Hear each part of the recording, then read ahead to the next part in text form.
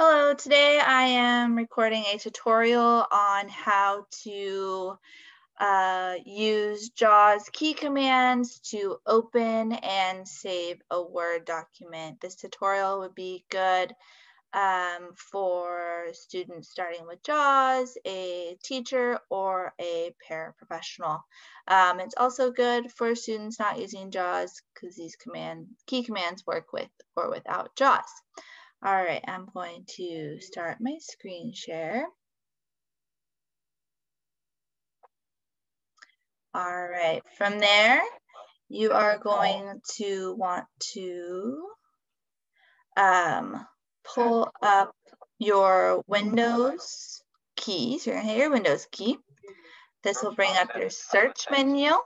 From there, you want to start typing Word so that it'll pull up that program. So I'm gonna type W. So my Word app is the first thing to open up. So I'm going to push enter to open that. JAWS tells me that it's opening Word. From here, I'm going to show you how to save this document. The fast, most efficient way for me to do so would be just a ctrl+s. So you're going to hit your control button and then your S button. And it brings up the save this file document combo box. It says that the file name is doc1. I'm going to go ahead and change that by pressing backspace and then typing in whatever you would like to save your document as. From there, you want to tab down to choose a location. So I'm going to hit tab once.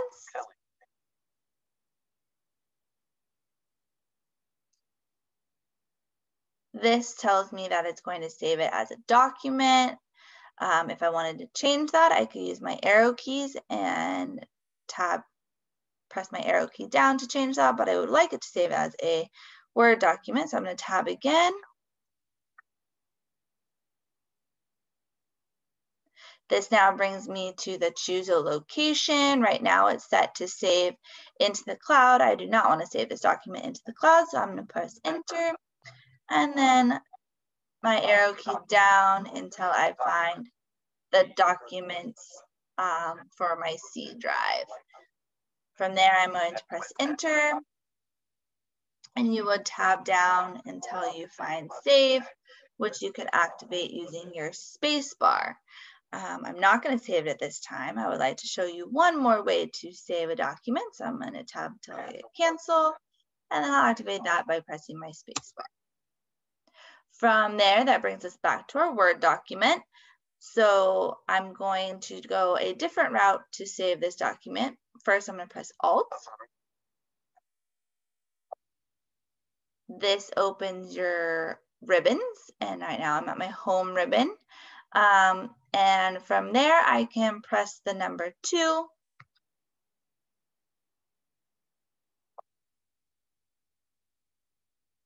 And it brings us back to the save this file combo box. Again, you would go through, change the name of your document, confirm that you are in the right location that you would like to save it, tab until you find your save button, and press the space bar.